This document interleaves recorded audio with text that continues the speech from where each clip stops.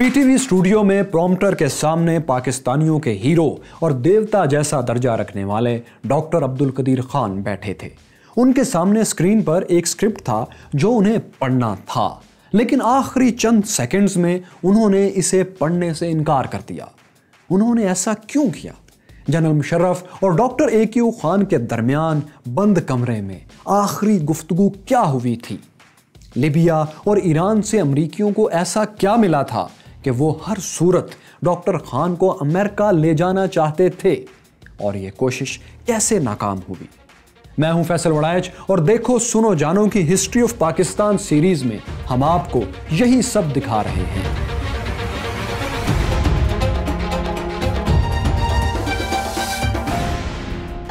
अगस्त 2002 में ईरान की 2 खुफिया atomic sites uranium enrichment plants का राज खुल गया। यह राज ईरान की जिलावतन अपोजिशन ने लीक किया था। ये खुफिया प्लांट्स 2 शहरों नतांज और अरक में थे। गूगल अर्थ से मैप से इन साइट्स की तस्दीक भी हो गई। अब दुनिया में एटमी टेक्नोलॉजी से डील करने वाले इदारे IAEA ने अपना एक्शन शुरू कर दिया।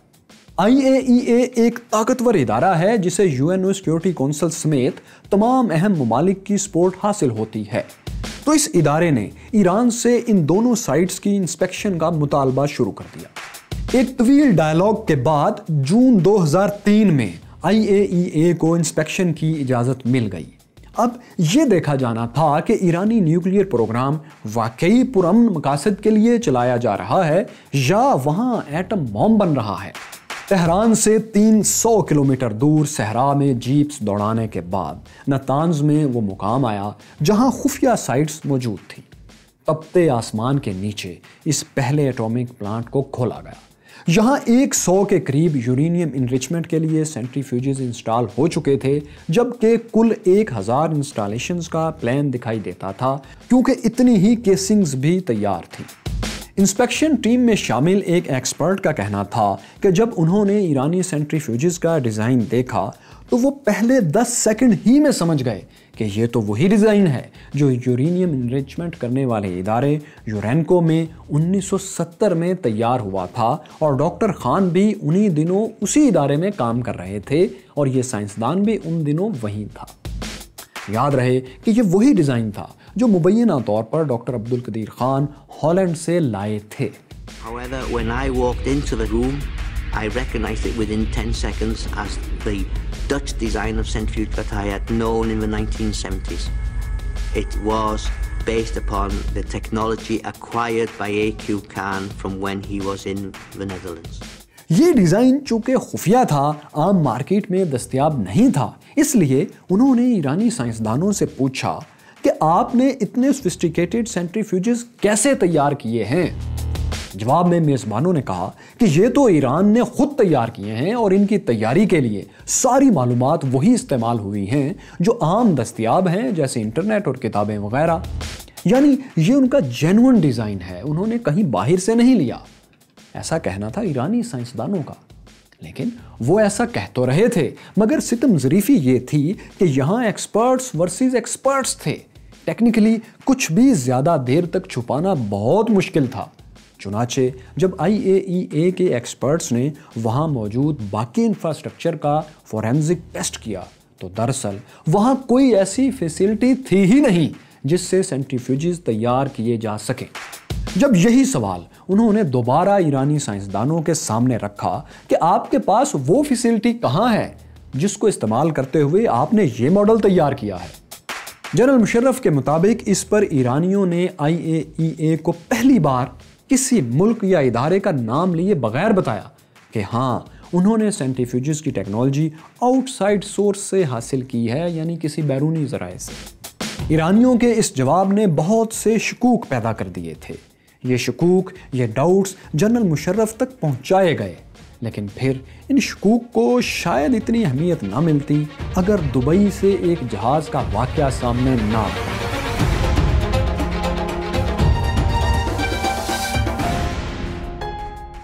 – 2003 के मौसम सरमा का आगाज था। मलेशिया की एक फैक्ट्री में खुफिया तौर पर बहुत से यूरेनियम इनरिच करने वाले सेंट्रीफ्यूजेस तैयार हुए। انہیں کنٹینرز میں چھپا کر پہلے دبئی پہنچایا گیا اور پھر یہاں سے ایک تجارتی بحری جہاز BBC چائنا پر لوڈ کروا کر لیبیا روانہ کیا جانے والا تھا۔ ان کی تیاری اور ٹرانسفر کا بندوبست ایک Sri Lankan business man BS Tahir کر رہے تھے۔ حسن عباس کی کتاب پاکستانز نیوکلیئر بومب کے مطابق BS طاہر ڈاکٹر عبدل قدیر خان کے قریب ترین ساتھی تھے۔ انہوں نے ہی ملائیشیا میں ایک فیکٹری سکومی انجینئرنگ سے ہزاروں کی تعداد میں سینٹریفیوجز کے پرزاجات کمپوننٹس تیار کروائے تھے۔ یہ کمپنی اصل میں مڈل ایسٹ آئل انڈسٹری کے لیے آلات تیار کرتی تھی، لیکن ساتھ میں خفیہ طور پر سینٹریفیوجز کمپوننٹس بھی بناتی تھی۔ اس کمپنی میں برطانوی خفیہ ایجنسی کا ایک ڈبل ایجنٹ تھا۔ اسی ایجنٹ نے 2003 میں یہ اطلاع دی کہ ایک جہاز جو دبئی سے لیبیا جا رہا ہے اس میں فلاں اور فلاں نمبر کنٹینر میں دراصل سینٹریفیوج کے کمپوننٹس ہیں۔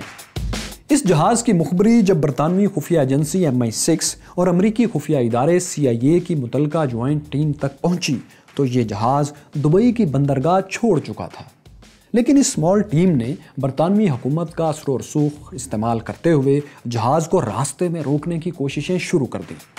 جب یہ جہاز مصر کے ساتھ نہر سویز سے آگے نکل گیا اور بحیرہ روم میڈیٹرینین سی میں تیرتا ہوا لیبیا کی طرف بڑھ رہا تھا تو جہاز کو اس کے آنرز کی طرف سے رخ موڑنے کا حکم ملا۔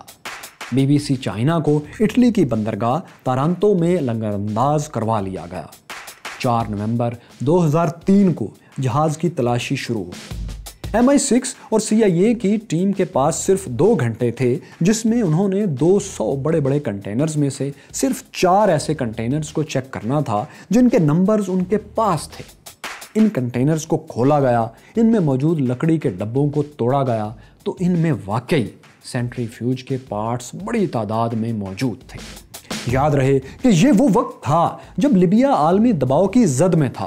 مغربی دنیا اور عالمی ادارے لیبیا پر دباؤ ڈال رہے تھے کہ وہ اپنا ایٹمی پروگرام رول بیک کرے، ختم کرے، جبکہ لیبیا کے کرنل قذافی انکار کر رہے تھے۔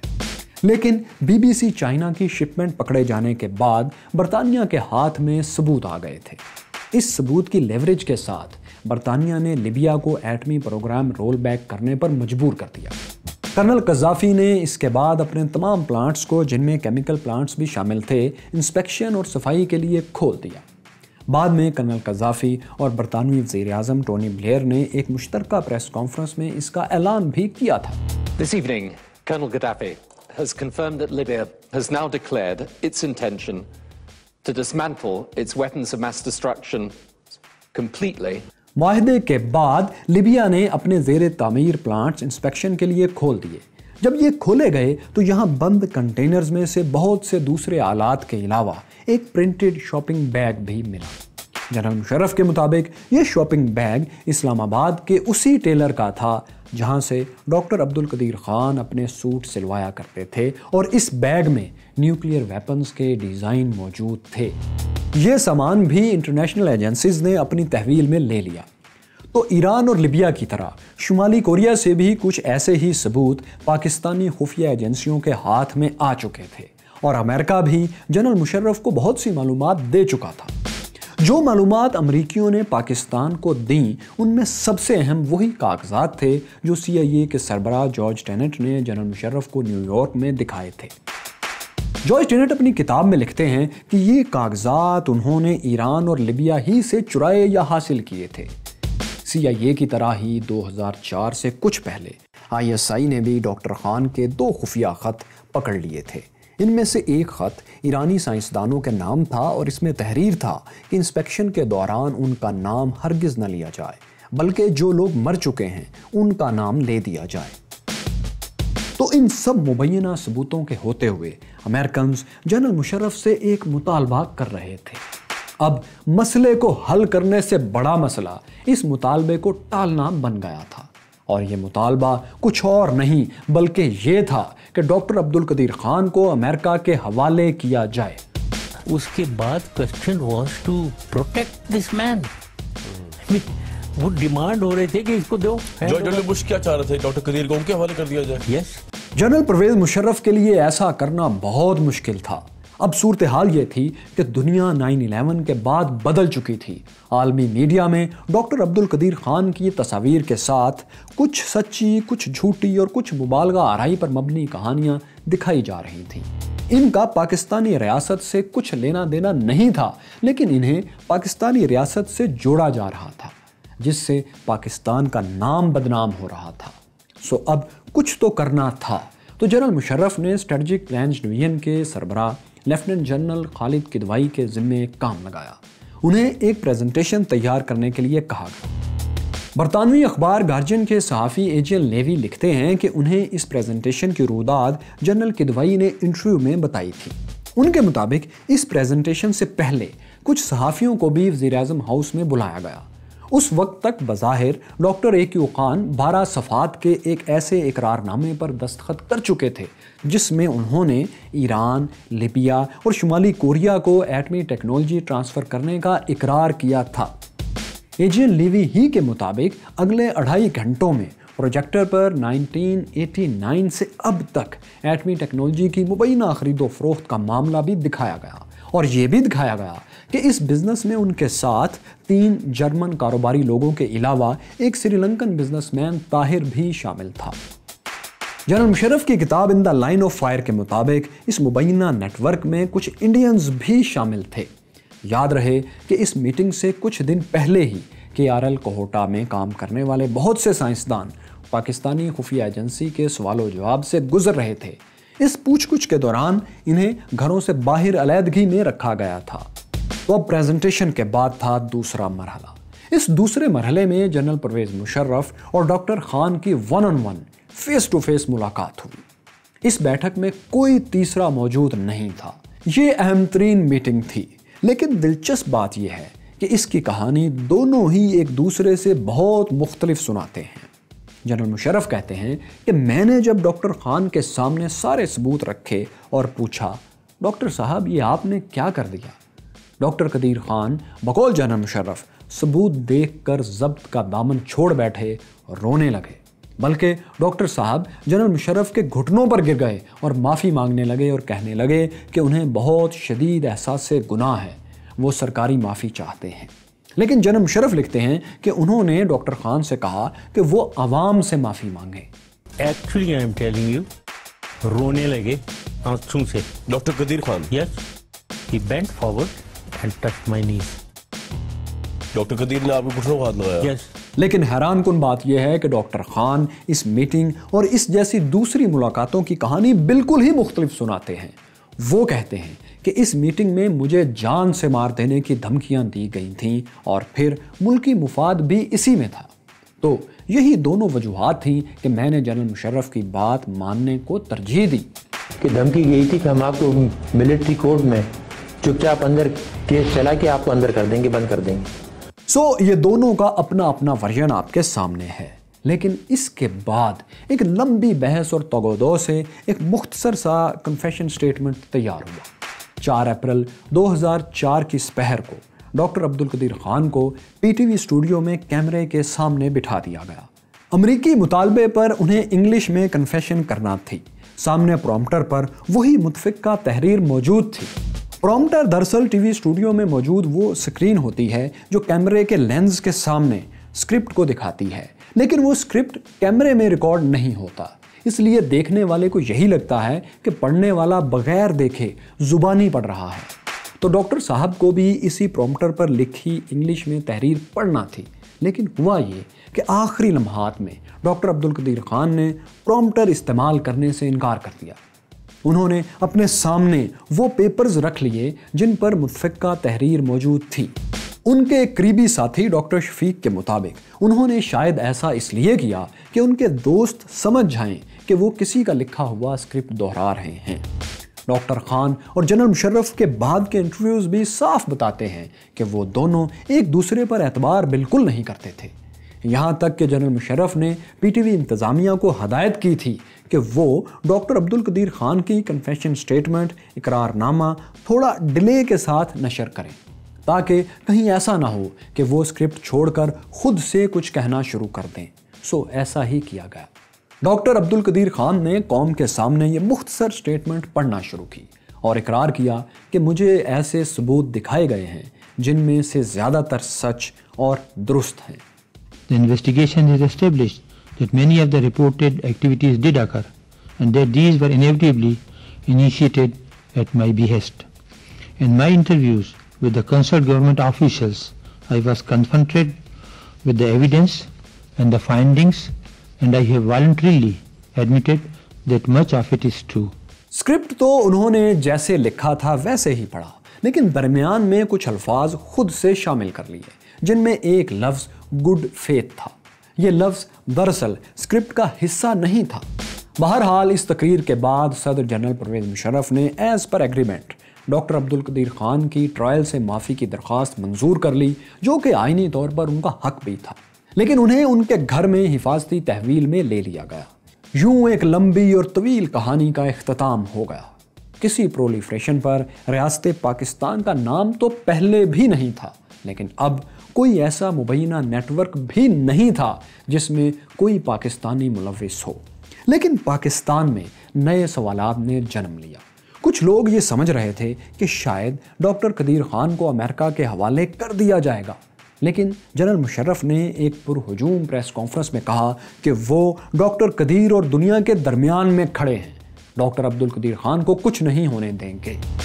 وہ ایسا اس لیے کہہ رہے تھے کہ ان کے اور امریکہ کے درمیان ایک غیر اعلانیہ ڈیل ہو چکی تھی کہ اس معاملے کو کس طرح حل کرنا ہے. اس کا ثبوت یہ ہے کہ ٹی وی پر ڈاکٹر خان کی اقراری ویڈیو کے بعد امریکی اسٹیٹ ڈپارٹمنٹ اور نیشنل سیکیورٹی ایڈوائزر کونڈالیزا رائس کی طرف سے بھی ایک سٹیٹمنٹ آ گئی کہ یہ معاملہ ایک طرح سے اپنے انجام کو پہنچ گیا ہے. جنرل مشرف نے بھی اس کے فوری بعد اپنے کئی انٹرویوز میں عالمی برادری کو مخاطب کرتے ہوئے کہا کہ دنیا کے ہر ملک نے نیوکلیئر ٹیکنالوجی کسی دوسرے سے ہی چوری کی ہے. جرمنز نے ان کے مطابق سب سے پہلے ایٹمی ٹیکنالوجی کی پرولیفریشن شروع کی، جہاں سے امریکہ نے اسے چوری کیا اور پھر روس نے اسے اٹھا لیا. اس لیے صرف کسی پاکستانی یا کسی دوسرے ملک کو تنہا الزام دینا ٹھیک بات نہیں. Every country of the world, if you are talking of nuclear, every country of the world has stolen nuclear technology, including United States, including Soviet Union. You think it was German scientists who they took and the proliferation was done by Germans, and United States stole, and United USSR also. So what are we against Pakistan for? تو یوں یہ ہنگامہ خیز معاملہ اپنے انجام کو پہنچا. لیکن کئی مہینوں بعد جب ڈاکٹر عبدالقدیر خان کی نظر بندی ختم ہوئی تو انہوں نے ایک انٹرویو دیا. اس انٹرویو میں انہوں نے سہیل وڑائچ کو دکھی دل سے کہا کہ انہیں ایک بات کا پچھتاوا ہے. وہ بات کیا تھی آپ بھی سنیے. ڈاکٹر صاحب، زندگی میں کسی بات کا پچھتاوا بھی ہے؟ اس قوم کے لیے کام کرنے کا. یہ ہوتا ہے کبھی کبھی آدمی سوچتا ہے نا کہ کوئی اور کام کرتا. ڈاکٹر اے کیو خان کی کنفیشن ویڈیو کے بعد ملک کے وزیر اعظم میر ظفر اللہ جمالی کے اقتدار کی کہانی بھی اختتام کو پہنچ گئی. وزیر اعظم جمالی سے صدر جنرل پرویز مشرف نے استعفیٰ لے لیا.